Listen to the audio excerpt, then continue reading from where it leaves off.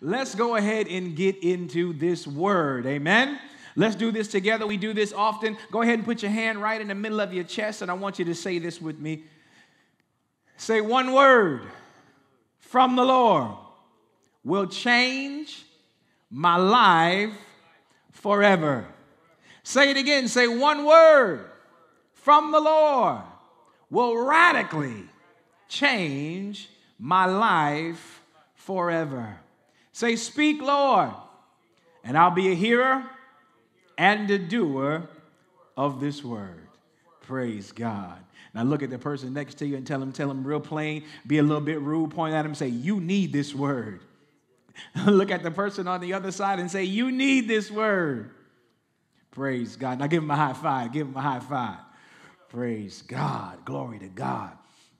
Now, I want to be very careful. I do not want to just glaze over what happened in this place last Sunday. My God. Woo!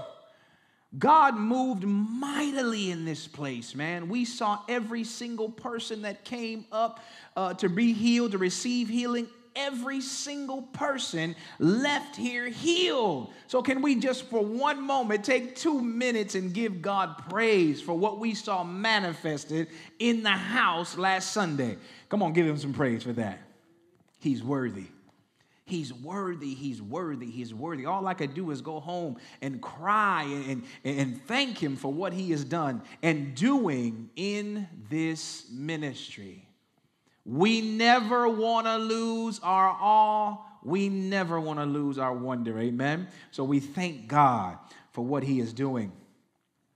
Well, let's go ahead and get into this word, amen? Say this with me. Say reject, religion, embrace a relationship with Christ. Say it again with revelation. Say reject, religion, embrace a relationship with Christ. Give God a hand clap for that. Praise God. Hallelujah. Thank you, Jesus. We started this 2 weeks ago, and I wanted to make sure it was, vitally clear that I think history is important as it pertains to us learning the Word of God. We have to understand what was going on at the time the Word of God was released. Amen? So we need a little bit of history so that we understand what God was doing, how he was doing it, to give us context of what we see in the Word of God. So we started with Abraham. And of course, there's a whole lot. We can get into this, but I want to start right at Abraham. Amen? And so Abraham was not a child of God initially. Abraham was just a regular man, just like everybody else that lived on the earth. And then God started a relationship with Abraham. God intervened and spoke to Abraham. And the Word of God tells us that Abraham believed God. Abraham did what God told him to do. Abraham received what God was saying as truth, and he started this relationship with God. In other words, whatever whatever God told Abraham, he believed and trusted God. And that started the relationship. So from the very beginning, we see God wanting to have relationship with man. And it goes all the way back to the Garden of Eden, amen? God created Adam and Eve, and he fellowshiped with them. But of course, we know what happened in the garden. And man fell away from having this relationship. Instead of fostering the relationship and developing in the relationship, we wanted to find another way to be close to God, to be more like God, without realizing we were already like him from the beginning. He made us in his image and likeness. And the enemy got involved and tricked us into thinking, watch now, that we needed to do something to be more like him. Let me say that again. The enemy tricked us into believing we needed to do something, that there was an action that we needed to take that would make us more like God. How much closer can you get to God than we were already close to him? But the enemy tricked Adam and Eve into believing you need to do something else. There's a piece of God that we have not tapped into yet, and if you do this, you'll be more like him. But we were already like him, amen? Made in his image and likeness. And so the history of Adam and Eve, then we find Abraham listening and obeying to God, amen? And then from Abraham all the way to Moses, I told you a couple weeks ago that the time between there, and I know oftentimes we don't realize just how much time had lapsed, between Abraham and Moses was either between 400 to 1,000 years. Look at somebody and say, that's a long time. 400 to 1,000 years between Abraham and Moses.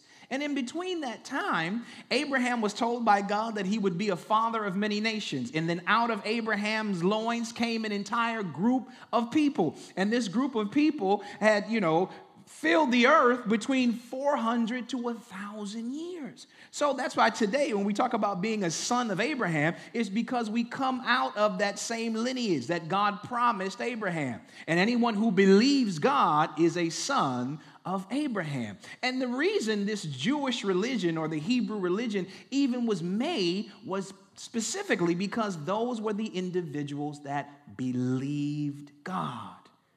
So out of Abraham, 1,000 years later, was a whole nation of people whose job or whose responsibility was to believe God, to have a relationship with God.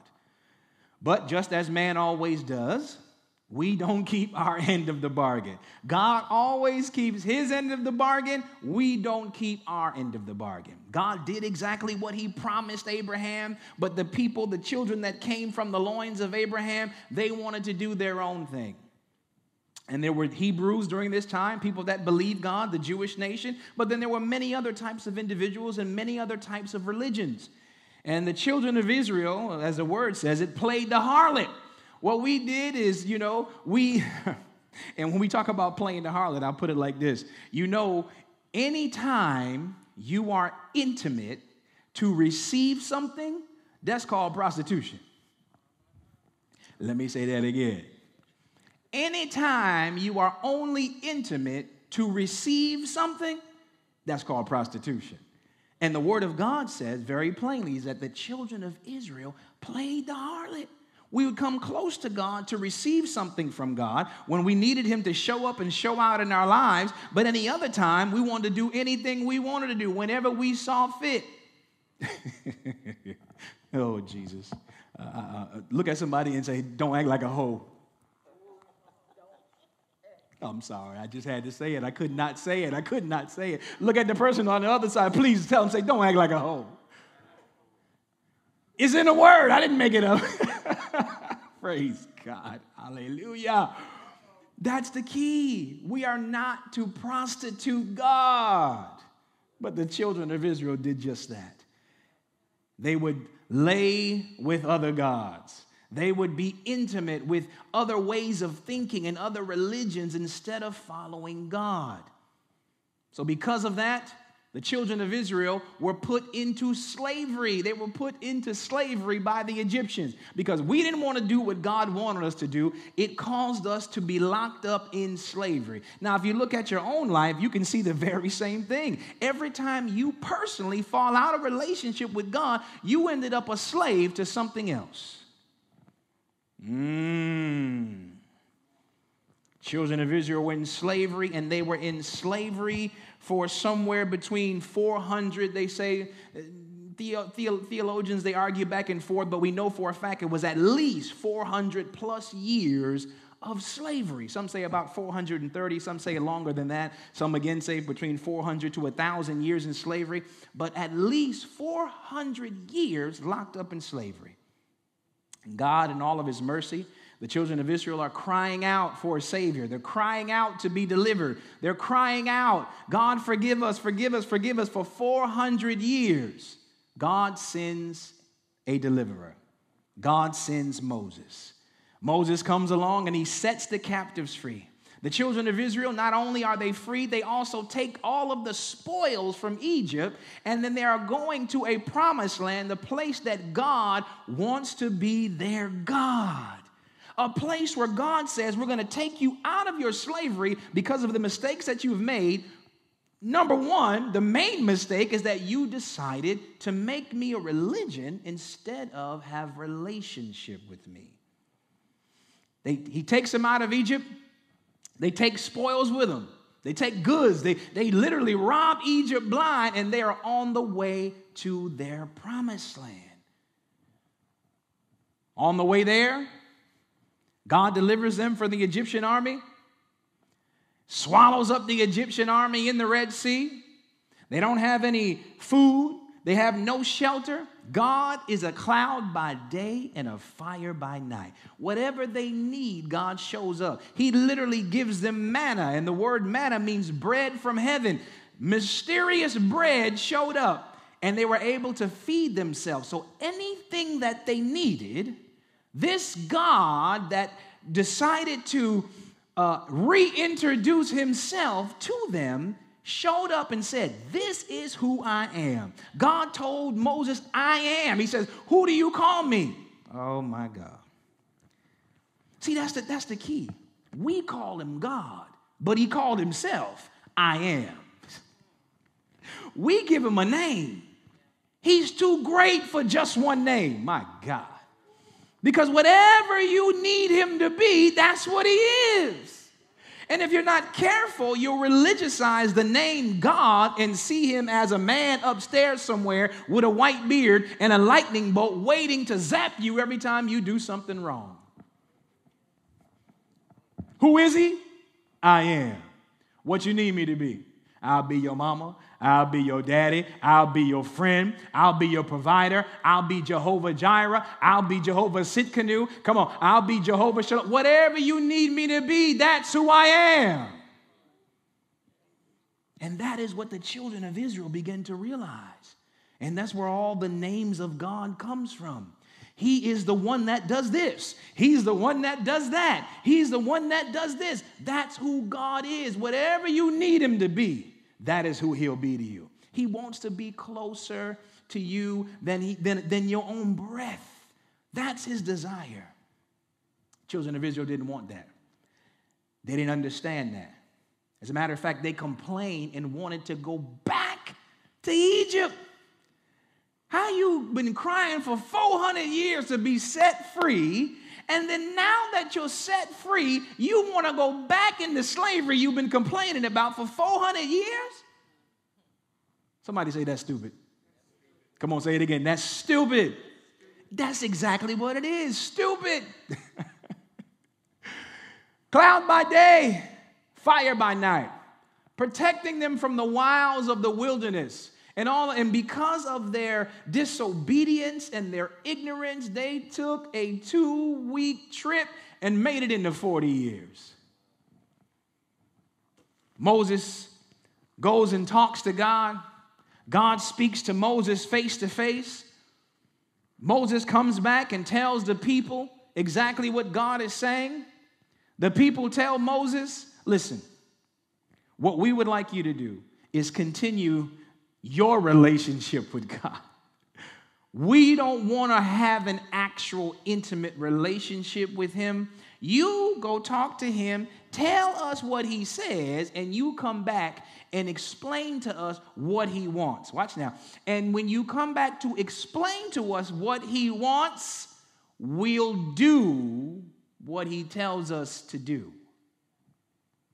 In other words, God wants to be their father. Tells them, I want to be your father.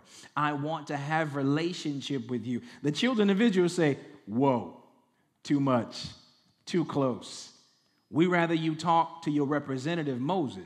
As you talk to your representative, let him come tell us what you want, and then we'll do what he says. In other words, the children of Israel wanted a middleman. They wanted a priest. They wanted a go-between. But God wanted koinonia. God wanted to speak to them face to face the same way he spoke to Moses face to face. But we weren't ready for that. And I say we because I'm going to tell you right now, reality is if we really understand this, we'll realize that we are not much different than those people then. We want to go between. You tell us what God is saying. For me to spend time with God and intimate time with him, it takes too much time out of my life. I got too much going on. I got a job, I got children, I got a wife, I got all this stuff. Let me just go to church on Sunday morning. Whatever the pastor say do, that's what I'll do. Somebody say, help us, Jesus. Somebody say, help us, Jesus. Praise God. Hallelujah.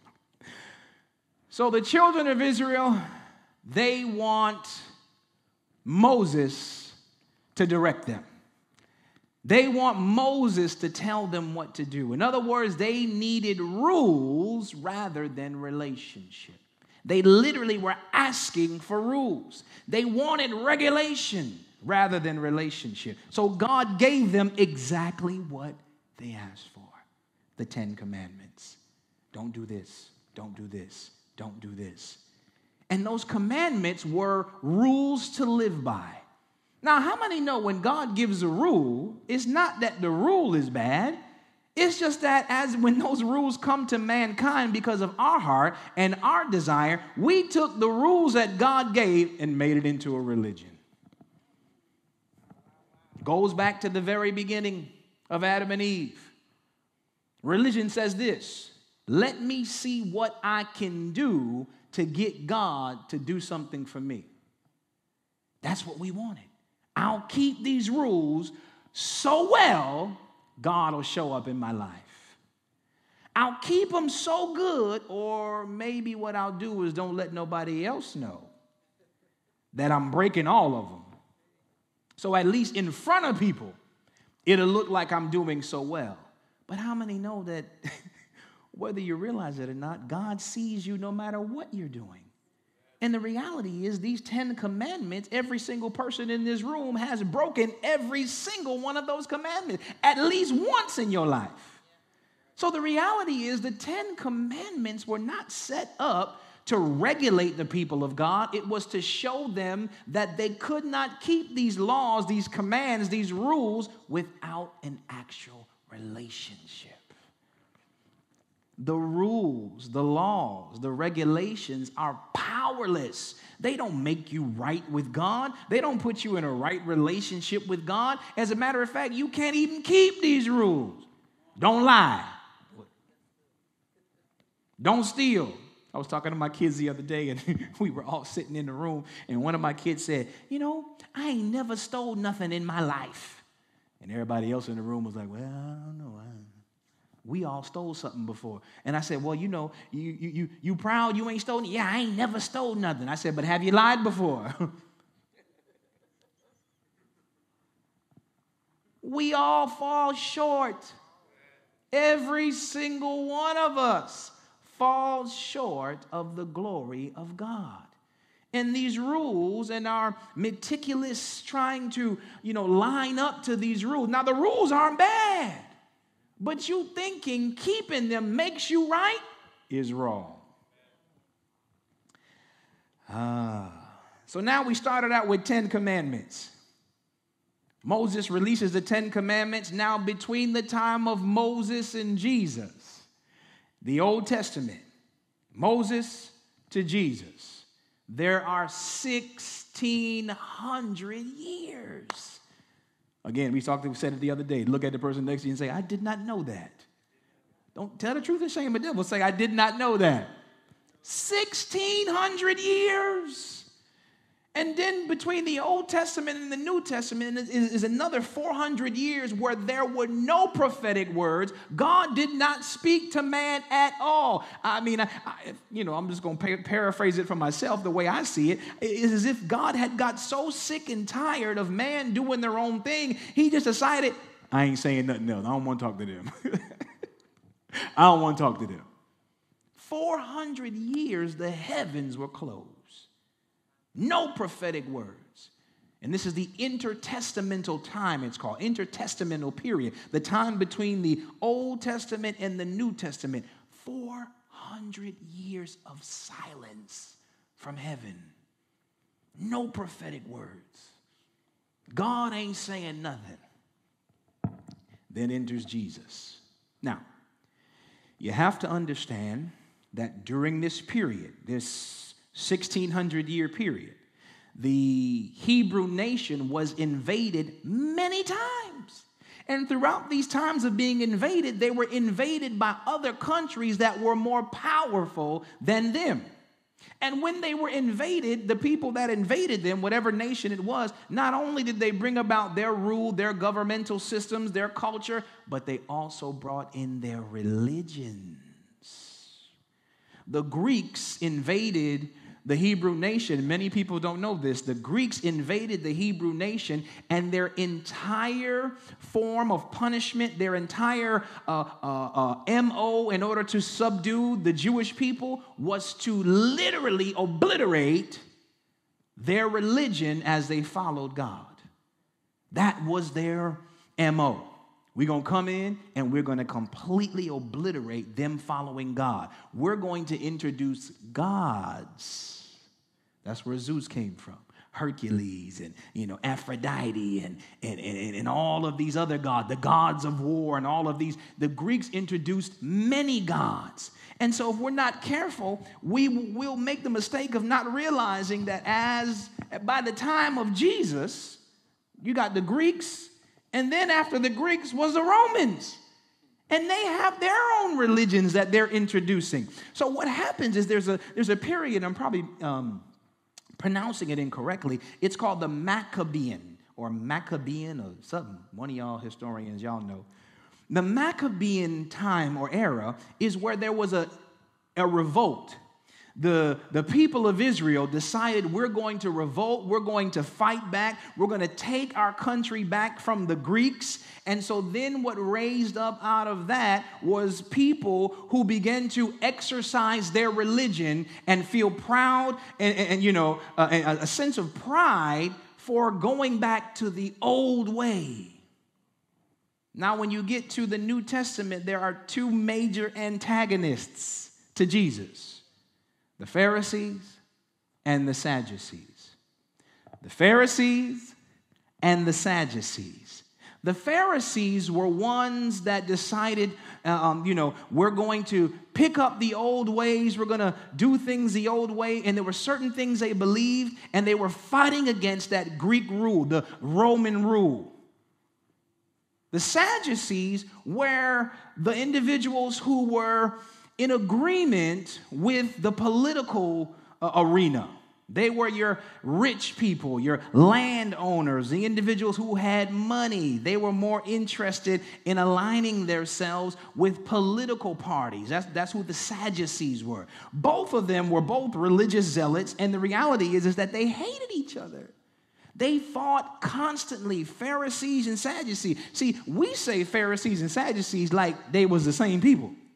No, they're two different sects of religious zealots, both believing different things. And I want to make it a little bit more clearer. The Sadducees were an upper-class party of high priests. Let me say that again. Pharisees were not priests. See, you ain't know that. Tell the truth, shame the devil. You didn't know that. The Pharisees were not priests. The Sadducees were the high priests, and they, revolved around the temple. They were marked as individuals who would go into the temple and begin to, put sacrifices for the people of God. That was their job. They were the upper class party, the rich people, the aristocrats, the merchants, the wealthier population. They were a traditional ruling class of priests. And the way that they believed is this, listen carefully, that if it was not in the written law, if it wasn't in the 10 Commandments, then it did not exist. And so what they did was create, as I said previously, more commandments. At this time now, there are 613 commandments. As a matter of fact, if you lived in a particular area, a particular region, the high priest, the Sadducee of that area could make a decision to add more commandments based upon the region he lived in. He was in such a place, an upper echelon, that he dictated political choosing, that he dictated who was in government. He was rich. He had money. The Sadducees. Then you have your Pharisees. Now, again, we always hear about the Pharisees, the Pharisees, the Pharisees. Well, the reason why we hear about them more is because Jesus encountered the Pharisees on a regular basis. You see, the Pharisees was your normal, everyday person. Although he did have a little bit more money than the average person, he was like your small landowner. He was also very religious, right? But here's the thing, very well respected. You see, because the Pharisee, oh man, please hear me this morning. Understand where we're going. The Pharisee saw himself more down to earth than the Sadducee. Now, to us, he's an antagonist to Jesus. But the Pharisee saw himself as modern, forward-thinking, less religious than the Sadducee. They believed the same thing, but the Pharisees also believed that you could be resurrected from the dead. The Pharisee also believed that there were certain things that me and you could hear from God, and as we heard from God, we could interpret the scriptures from God. The Sadducee believed that God don't speak to nobody. The Sadducee believed that there was no resurrection. And so there was a fight between these two, a more modern thinking Jew and a rigid, rich, upper-class Jew. Pharisee was not rich most times, didn't have more money. He saw himself as forward-thinking, modern, down-to-earth, and everyone respected them because he could say, I'm not like the Sadducee. He could point fingers and say, I'm not that rigid bunch who lords things over you. I'm not like them. A Pharisee was not allowed to bring sacrifices into the temple. He would meet in the synagogue. Oh, come on now. So his pride was that the majority of the Pharisees were also built up with scribes or lawyers. So the lawyers, the legalism type people. So what he would do, he would join himself with the scribes, and he prided himself in knowing all the laws. So when Jesus, oftentimes you see Jesus going toe-to-toe, he's going toe-to-toe with the Pharisee because the Pharisee is watching Jesus manifest the kingdom, and what the Pharisee is saying, that's not legal. The Pharisee is reminding Jesus of the religion and trying to hold court in the marketplace or in the synagogue and to remind Jesus, you're not following the law. I pride myself in knowing the law. Now, when we say the law, I want you to realize something. We're talking about what was considered at that time the Bible. The law was the Bible. There was no Bible. And so basically what the Pharisee was saying is, I know my word. I know my word. And what you're doing right now is not in the word. Somebody say amen. Somebody say, help us, Jesus. They taught the way to God was by obeying the law. That was the way to God. The Pharisee changed Judaism from a religion of sacrifice that was done in the temple to one of keeping the commands. Let me say that again. The Pharisee taught you don't necessarily need to go to the temple to make a sacrifice. All you need to do is keep the commands. So it brought this relationship of sacrifice in the temple where the Sadducees ruled. Oh, come on, somebody. See, it's a political struggle. Forget them over there. You bring all your stuff to them, and we can't get it. Oh. If you bring all your sacrifices to the Sadducee, they can take some of the sacrifice, and that'll make them rich and wealthy. But it's not helping us none. So forget going to them. Just follow the laws. Listen to us, and we'll raise our sphere of influence, and you do what we tell you to do instead. Power struggle. They would fight all the time, even to the point of it becoming physical. They were at odds with each other. But how many know Jesus challenged it all? He challenged every bit of it. Praise God. Hallelujah. Both rigid, hated each other. Two different sects. Now, when you hear this, it is so easy to make yourself believe that we are not like any one of them. But I challenge you to think and to realize that as children of God in Christendom in this day and age, we're more like them than we realize. We are more like them than we realize. You got a group of individuals who are more religious than another group of individuals, and these individuals claim that they're not religious, but nevertheless, they're just as religious, just in a different way. We pride ourselves of being evangelical and doing the will of God, but we've made the mistake of aligning ourselves with a political party, and whatever that political party says, that the political party has become our religion. Oh, boy. And then there's those of us that have made the decision that we are not like them at all, and then non-denomination has become a denomination. Somebody say, help us, Jesus. It's not about your denomination. It is not about your political affiliation. It is about the kingdom of God. I think right there you need to give God a shout. Right there, right there, right there. Praise God. Hallelujah. It is easy to fall into ritualistic, traditional ways of doing things. I told you before, religion is us trying to get God to do something.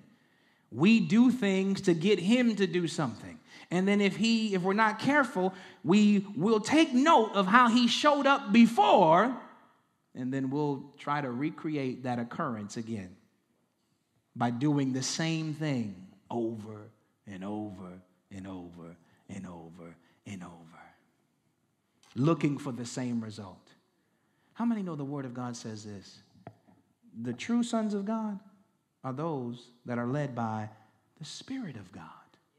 If I want to manifest or really stand up in my true identity as a son or a daughter of God, then I have got to be led by the Spirit of God. God is an innovator. He is always doing what he want to do when he want to do it. And every time he do it, we call it the new thing. But how many know it's just God being God? He has the right to choose to change situations, change his MO, change methods, change programs whenever he sees fit. He's God. It was an old song back in the day. God don't need no matches. He fire all by himself. God don't need no matches. He is fire all by himself. And the reality is he come to burn up everything you think he is and he ain't. He comes to burn up our tradition. He comes to burn up our religion. Why? So that we'll come out as pure gold. Hallelujah. You better give God a hand clap in this place. Glory to God. Hallelujah. He's so good. We cannot fall into following our own routine of worship. A routine of how we come to him and how we minister to him the way that we want. We got to give him what he's asking for. Praise God. Hallelujah. If we follow a routine and do not live a life of worship and surrender, we have minimized our relationship with God to a transactional agreement, a contract. God, you do this and I'll do that. God, I'll do this, and then I need you to do that. And I gave this analogy last week. It has always been about the walk. You know, when you ask your girlfriend or your boyfriend or your husband or your wife or your kid, you say, hey, let's go take a walk. How many know you're going to leave the house and end up back at the house? So it was not about a destination at all. You're going to go and come back to the same place. The walk is about walking together, spending time together, ministering to one another, serving and loving on each other. If we just take a walk and ain't nobody talking, that ain't, man, I don't want to do that walk. I want to take a walk with you. Hold my hand. Let's go to this point. But the key is we're not trying to get to a destination. It's about the intimacy that we share on the walk. Somebody say amen. It's all about the walk. We are walking with God. We are walking with Christ Jesus. And we're called to take his hand and let him lead us. It's always been about the walk. It's always been about the intimacy. Praise God. Let's turn to Matthew 5:17. Matthew 5:17 says this. This is Jesus, and he says this. If you think I've come to set aside the law of Moses or the writings of the prophets, you're mistaken. Oh, wait a minute. I thought we was religion rejects. No, I said we religion rejects. How many know anything that God says is good? How many know don't kill somebody is good? How about don't lie? That's good. Treat others as you want to be treated. All of those things are good. So this is not a series about religion. If I reject it, then I am also saying that I accept relationship. That's like me having a message or a strike against the boogeyman. The boogeyman is man-made. He don't exist. It's a fallacy. So what sense does it make me having a strike against the boogeyman? Powerless. Religion is powerless. It can't scare me. It don't scare nobody. It can't do nothing. It's fake. It doesn't exist. Especially in the kingdom of God. Now, if you're operating in religion, or if you're scared of the boogeyman, you got a problem. Hallelujah. Jesus did not come to abolish the law. It says he has come to fulfill it, to bring perfection all that has been written. In other words, when Jesus showed up, he shows us the reason why the law makes sense. He shows us why you shouldn't kill somebody else. He shows us why you should love others as you love yourself. He gives us the reason behind it. Why? Because he's in right standing with the Father, and he very plainly told us in the Word, I don't do nothing that I don't first see my Father do. I don't say nothing that I don't first see my Father say. What is Jesus? He is the manifestation of a man in a nurse suit, following and surrendering to the will of God.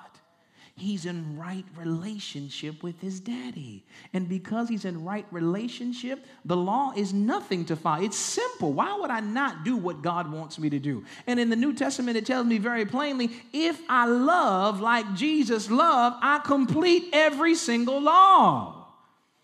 If I'm in right relationship with God, do I got to tell you, don't sleep with your neighbor's wife? If you're in love with God, you ain't going to sleep with them. Leave that man wife alone. Do I got to tell you, don't kill your brother? No, I don't got to tell you that. Why? Because you're in love with God, and all you want to do is what God is directing you to do. Fall in love with him. Praise God. Hebrew 10:1.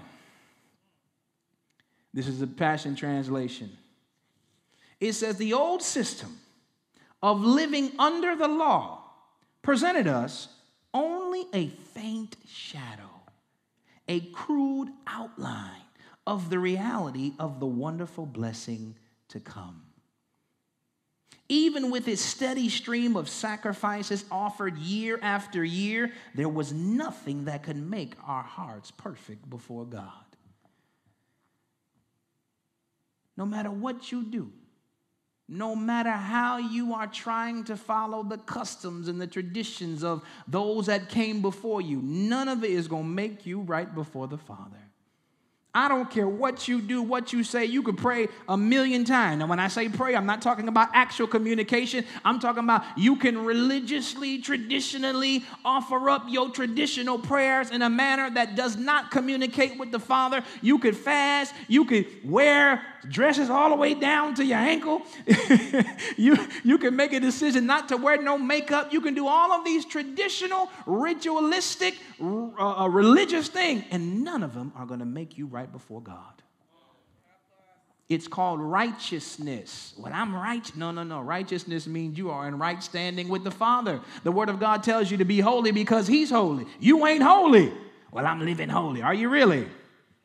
That declaration alone says that you are better than someone else. Oh. You already done said you better than, I'm holy. No, He's holy. And because He's holy and you're in right relationship with Him, you become holy. He makes you holy. Your dress didn't make you holy. What you eat or drink didn't make you holy. What you don't eat or drink don't make you holy either. Pastor, I don't think you... I've been doing this for years. I've been saved, sanctified, and full with the Holy Ghost for umpteen years. And no, I know good and well I don't smoke, I don't drink, I don't chew, and I don't hang with those that do. I am holy before the Lord. Let's go to the Word of God. Is that all right? Hallelujah. Matthew 23:1. Now, please follow with me. It always amazes me how we always pick out certain things in the Word of God that we like to preach and we like to hear preached, but when it get down to some of that stuff that make you, question your theology and makes you, kind of cringe a little bit, we get up off of that stuff. Matthew 23:1. Jesus addresses the crowd and his disciples. And he says this: the religious scholars and the Pharisees sit at Moses' throne as the authorized interpreters of the law. He said, so listen and follow what they teach, but don't do what they do. They ain't teaching wrong, but please don't do what they do. For they tell you one thing and they do a whole nother. They tie on your backs an oppressive burden of religious obligations and insist that you carry it out, but will never lift a finger to help or ease your load. Everything they do is done for show and to be noticed by others. They want to be seen as holy. Oh, boy.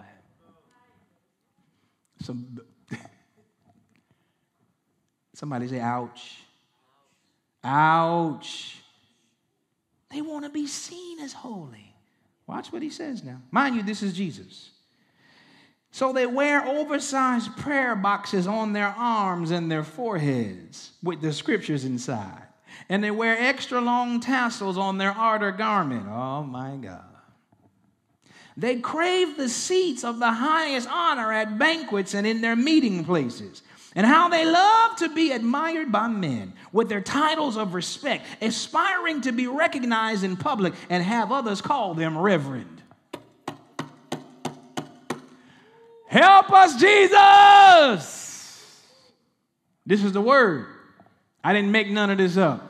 Somebody say reject religion and embrace a relationship with Christ Jesus. Woo! I heard somebody say it's tight, but it's right. My God. It says, but you. Point at the person next to you and say, I'm talking about you. Jesus said, but you. No. We're not talking about you. We're not talking about those in the kingdom, or are we? We're not Jesus is explaining, wait. You not like them. That's not what I came to manifest.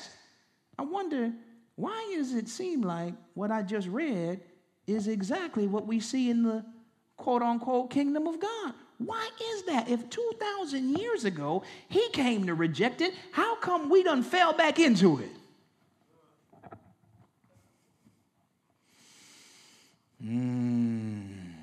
But you are different from that. You are not to be called master, for you only have one master. And you are all brothers and sisters. Look at the person next to you and tell them, say, I'm your brother, I'm your sister. Come on, man. And you are not, oh boy. How many believe what Jesus say is truth? Come on, raise your hand. Oh, let's try it again. How many believe what Jesus say is truth? Okay, praise God. Listen to what he says next. And you are not to be as dressed as Father.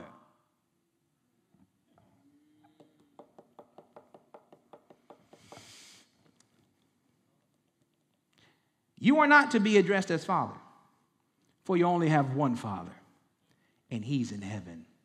Nor are you to be addressed as teacher, for you have one teacher, the anointed one. And the greatest among you is the one who always serves the others from the heart.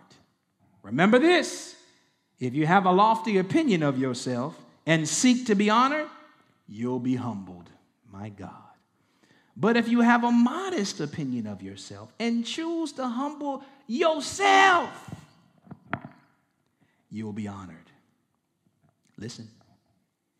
Now, in this passage of Scripture, he's addressing those who would consider themselves in a lofty position. And he says this, great sorrow awaits you religious scholars and you Pharisees, frauds, pretenders. You do all to keep people from experiencing the reality of heaven's kingdom realm.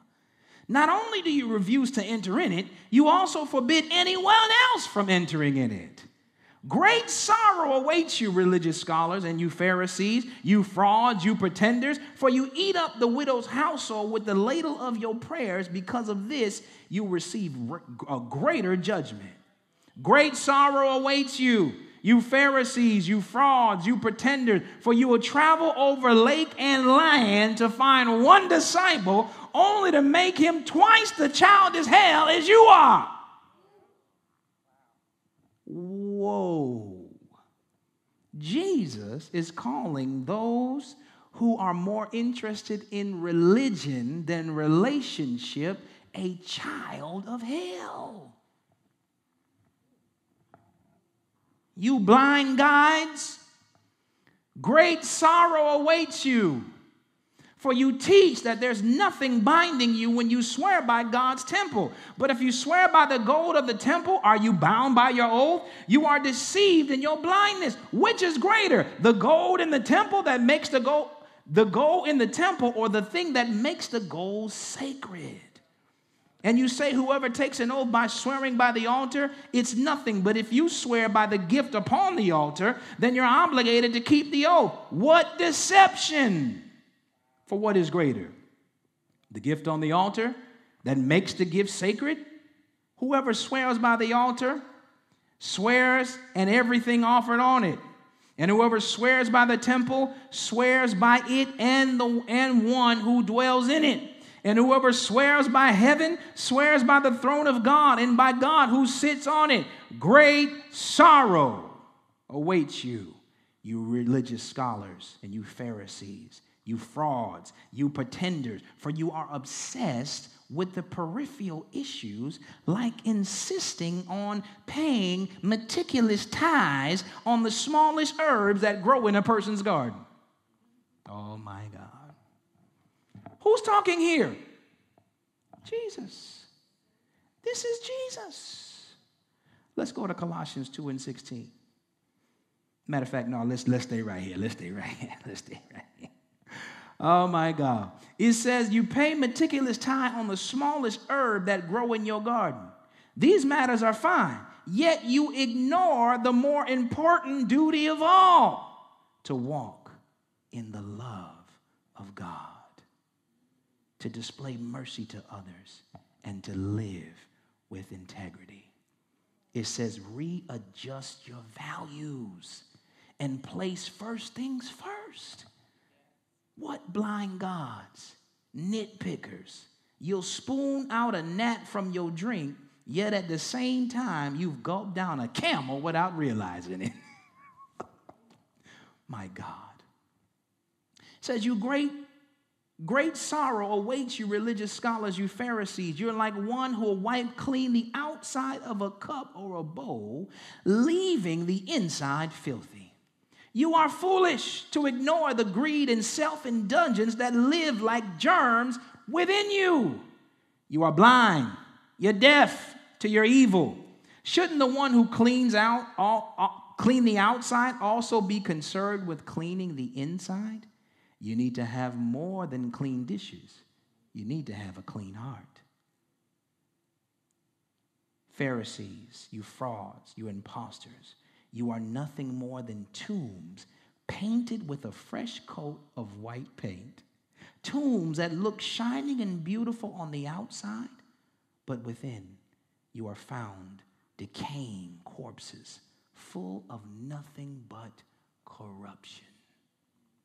Outwardly, you masquerade as righteous people, but inside, your hearts are full of hypocrisy and lawlessness. My God. Somebody say, God, forgive us. I refuse to be a Pharisee. And don't you know the Pharisees didn't know they was Pharisees. They didn't know that, this is the way they thought. They thought they were forward thinking. They thought they were, more modern than the Sadducees. I'm better. And the word of God tells Jesus said, look, unless you are better than them and do what I've called you to do, unless you are in right relationship, unless you are listening to what I'm telling you to do, you're going to miss it just like them. God. As I said before, this is Jesus. It's not my opinion. Directly going after religion, directly speaking to religion. And there's so much more. I encourage you to read Matthew 23, but we got to go on, amen? Let's go to Colossians 2:16. Colossians 2:16. It says so. Somebody say so. That means with this being in consideration. So, why would you allow anyone to judge you? Because of what you eat? Because of what you drink? Or insist that you keep feasts, observe new moon celebrations, or the Sabbath? All of these were prophetic shadows and the evidence of what will be fulfilled, for the body is now Christ. In other words, all of these religious obligations as it pertains to traditions and the way that they saw things at that time, Paul is saying right here, all of that stuff is unimportant as it pertains to who Christ is in you, in your relationship with the Father. It says, do not let anyone disqualify you from your prize. Look at the person next to you and tell them, say, I love you. But you can't disqualify me. I'm going to receive my prize. Look at the person on the other side and say, I love you, but you can't disqualify me. I'm going to receive my prize. Give God some praise for that. It says, don't let their pretended sincerity fool you, as they deliberately lead you into their initiation of angel worship. For they take pleasure in pretending to be experts of something they know nothing about. Their reason is meaningless and comes only from their own opinion. They refuse to take hold of the true source. It says, but we. Say this, say, but me. Say, but I. It says, but we receive directly from him. My God. It says, don't let nobody disqualify you. You're going to get your prize. And then it said, don't let other individuals who put this pressure, religious pressure on you, pretend that their sincerity is going to lead you astray. It says, don't listen to them. It says, but we receive directly from him. And his life supplies, his vitality into every part of his body through the joining ligaments connecting us all as one. Somebody put that one up. All over the room, put your one up. Say, as one. Say, as one. It says, he is the divine head who guides his body and causes it to grow by the supernatural power of God. We are one, and we're joined together by God. What is Paul explaining here? Forget about all these religious rules, the observation of all this traditional stuff, the stuff that we think is important. What he's saying is, what's the most important is for us to be aligned and joined together as one, with Christ being the head and Holy Spirit guiding us all to grow by the supernatural power of God. Hallelujah. It says, for we are included in the death of Christ and have died with him to all of the religious systems and powers of this world. Do not retreat back into being bullied by the standards and the opinions of religion. You didn't hear me. This is Colossians 2:20. It says, for you were included in the death of Christ and have died with him to the religious systems and the powers of this world. Wait a minute. I thought with Jesus, I died to the power of sin and death. Paul is saying, yeah, sin, death, and religion. Paul said, yeah, you died to sin and death. That was already obvious. You saved, sanctified, and full with the Holy Ghost. You get it now. He said, but also, Paul is letting you know, right along with that, Jesus died so that you can be free from religious systems. If that ain't powerful, I don't know what is. Do you know that religion has probably killed the same amount of people as sin? Oh, thank you, Lord. It says you're included in the death of Christ and have died with him to the religious system and powers of this world. Do not retreat back to being bullied by the standards and the opinions of religion. For example, this is what I love about Paul. He said, just in case you don't understand what I'm saying, I'm going to give you an example. For example, he says, the strict requirements of you can't associate with that person, or don't eat that, or you can't touch that. These are the doctrines of men and corrupt customs that are worthless to help you in your spirituality. For though they may appear to possess the promise of wisdom in their submission to God through the deprivation of their physical bodies, it is actually nothing more than empty rules rooted in religious rituals. Wow. I don't smoke. I don't chew. I don't hang with those that do. Sounded good, but guess what? That is religion. It does nothing to bring you closer to God. Nothing.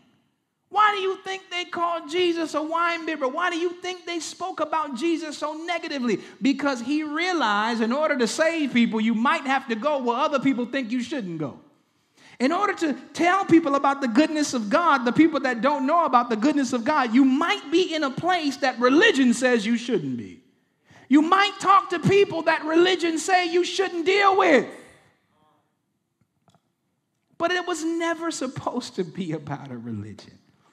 It's always supposed to be about our relationship with the Father I encourage you, if you are in this house of God today, go back and read it for yourself. Read Matthew chapter 23. Go back and read Colossians 2, and you'll find what Jesus is saying is, Jesus and Paul are saying is clear.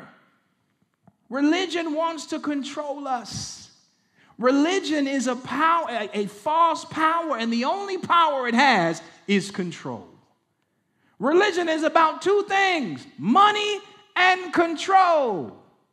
If I can control you and keep you from launching out and seeing other people and dealing with other people that are not like you, guess what? I can make you feel bad about who you are, and that's easy to get your money.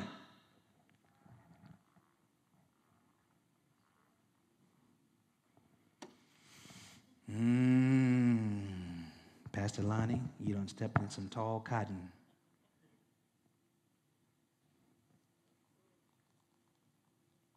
Powerless. I'm going to read this and we're done. Colossians, once again, 2 and 20. It says, "For you were included in the death of Christ and have died with him to the religious system and powers of this world." You have been included in the death of Christ, the death and the resurrection of Christ. And you have died with him to the religious systems and the powers of this world. Do not retreat back to being bullied by the standards and the opinions of religion.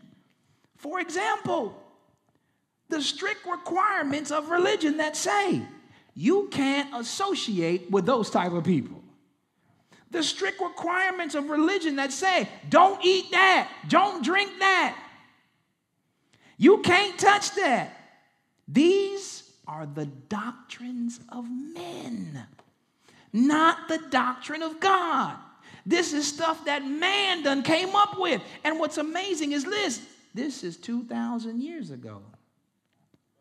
2,000 years ago, Paul is trying to tell you, be free. And now here we are. We did just what he said. It said, don't fall back into being bullied. Don't go back into being bullied. He said it 2,000 years ago. Look at the person next to you and say, don't go back to being bullied.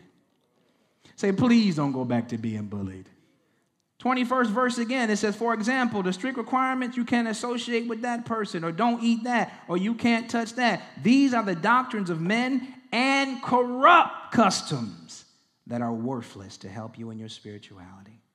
For they may appear to possess the promise of wisdom in their submission to God. Through their deprivation of their physical bodies, it is actually nothing more than empty rules rooted in religious rituals. I want you to do this. Come on, stand to your feet. Stand up to your feet. And I want you to do this. I just want you to, just as we're standing here, I want you to literally look to see this in your hand as religion. Amen? And again, keep in mind, I ain't religious. No, I ain't religious. I ain't like that. Trust me, I don't care who you are. There's a little bit of religion somewhere in you.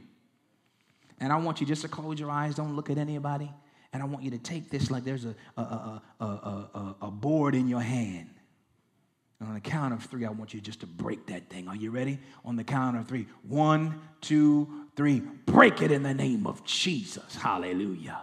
Glory to God. Come on, do it again. Come on, do it again. Come on, do it again on the count of 3. 1, 2, 3. Break it in the name of Jesus. Hallelujah. Last time. Come on, do it again. Do it again. And at this time, I want you to lift up a shout to the Lord. Are you ready? 1, 2, 3. Broken in the name of Jesus. We break every religious tie and stronghold now in the name of Jesus. Every lie of the enemy, every ritualistic custom aligned and made up by some man, we break it in the name of Jesus. We render you powerless in Jesus' name. And we receive a relationship, a right relationship with Christ Jesus. Come on, lift your hand all over this room right now. Lift your hand, lift your hands, lift your hands. Thank you, Jesus. Thank you, God. We're in relationship. Listen, you're in relationship with the creator of heaven and earth.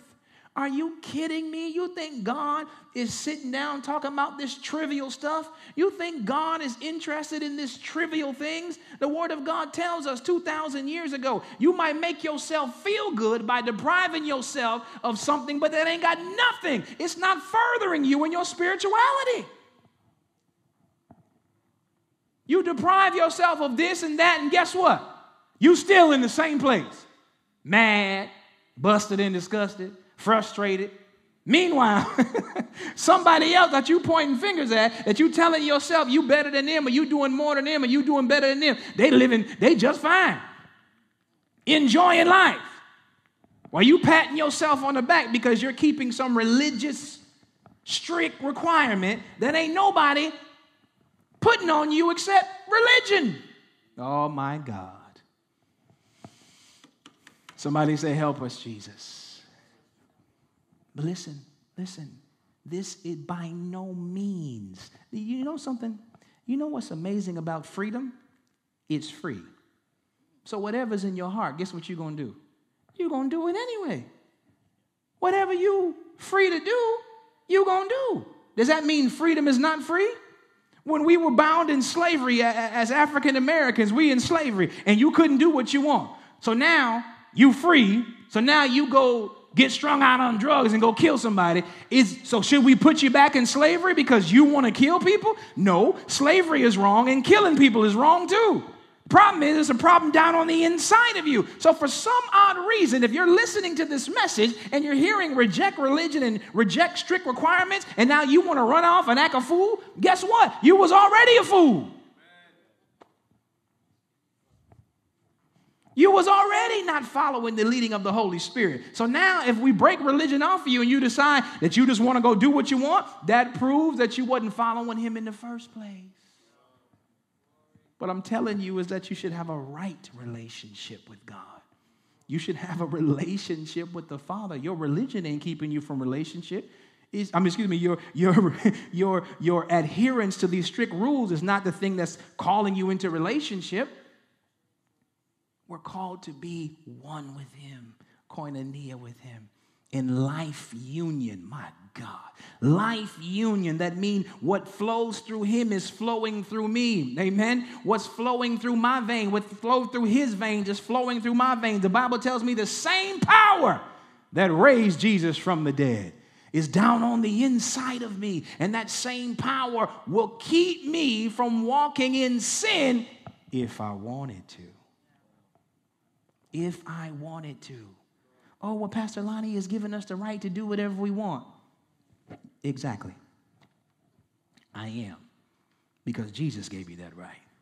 God gave you that right from the beginning of heaven and earth to do whatever you want. You got the right to do whatever you want.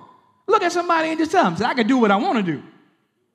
Look at somebody else and say, I don't care what you say, I can do what I want to do. Now, the question is, if you are submitted as a son and a daughter of the Most High God, will you do what God tells you to do? That is the conundrum of your life. Will you do what God tells you to do? That's the key. Those that are led by the Spirit of God, those are the only ones that are the sons of God. Those that are led by religion, you ain't a son of God. You can try to make yourself feel like it. You can have piety and all this deprivation and all these requirements, but that don't make you a son of God. It's only those that are led by the Spirit of God that are the sons of God. Ah, boy. Come on, lift your hands again in this place. Say, lead me, Holy Spirit. Come on, say, lead me, Holy Spirit. Can't lead you unless you choose to walk. He can't lead you unless you open up your hand and say, I'll walk with you. Come on. Say, lead me, Holy Spirit. Say, I surrender, I surrender, I surrender all. Thank you, Jesus. I surrender to you, Father. Have your good and perfect way in me. Hallelujah. Do whatever you want to do. Forgive us, Father, for making it about anything else. Forgive us for even putting this heavy weight on other people. Forgive us for being ones that have made the decision to actually be the taskmasters to these requirements. Forgive us for pointing our fingers and judging other individuals. to keep them to these strict requirements that have nothing to do with you. Help us, Father, to see you as you are. Help us to walk in the liberty and the freedom that you've designed for us. And at the same time, be submitted, willfully submitted to your will and your way. Clean our hearts, God. Restore our minds, Jesus. Help us be more like you. In Jesus' name we pray. Amen and amen. Come on, in this room, let's give a shout to the King. Come on, lose your mind. Come on, lose your mind. Literally lose your mind. That's what this message is doing. You're being transformed by the renewing of your mind. Come on, open up your mouth in this place. You're being transformed by the renewing of your mind. Hallelujah! We thank you, Jesus. It's always been about relationship.